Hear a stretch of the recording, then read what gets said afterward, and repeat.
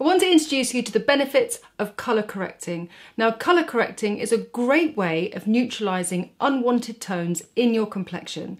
If you neutralise those tones, then the actual foundation you use should be lighter, therefore more natural and less heavy. So, it's a win-win situation if you get the right product. Now, if you have red tones like me, you want to use a green colour corrector. If you're very dark underneath your eyes, then you want to use a kind of peachy yellow because that really counteracts the darkness underneath your eyes. And if you have a very very yellow complexion, then use a little bit of soft lilac and that will really lift your complexion. Now, I have played in this field and used many different products, especially for my redness. I used to swim a lot when I was younger, and I think just from clearing my nose all the time, I've got a few broken veins around my nose here, and it just annoys me because I have to keep making up my nose here and again my chin. Now, I don't look as red as I normally do.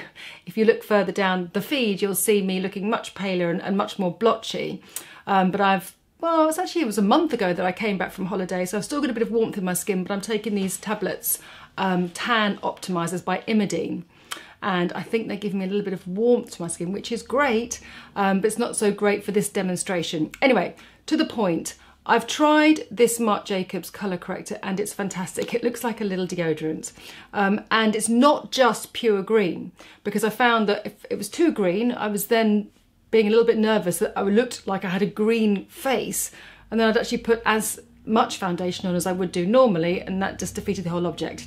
So I think the easiest way to show you is to apply it just on one side and a little bit of foundation on top and show you how easy it is.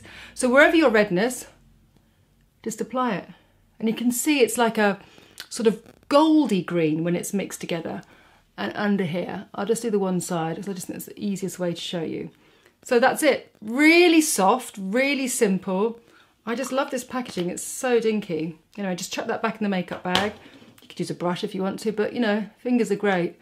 Now, just use that tapping motion because you don't want to sweep it because then you spread it too much. Tap it under there. Just tap, tap, tap, tap, tap. It's my chin that really annoys me being so red because I always need a little bit more foundation on it to cover it up to match with my neck.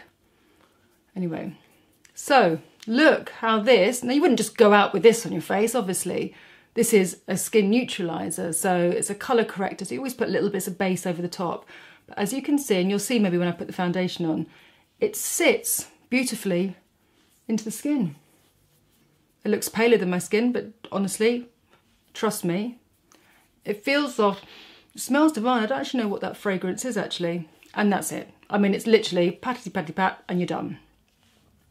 So I'm going to use my Makeup on the Go Double Wear Estee Lauder by Estee Lauder. I love this. What we do is squeeze and it comes out. I'm quite a finger person with makeup. Put it over the side, put it over there. Oh, yep, don't need too much.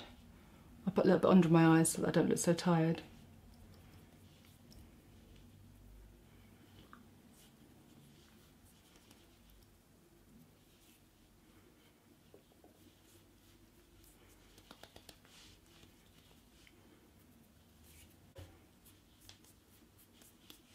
Great, I think that colour blends in really well. I've only used a tiny little bit of foundation and look at the difference.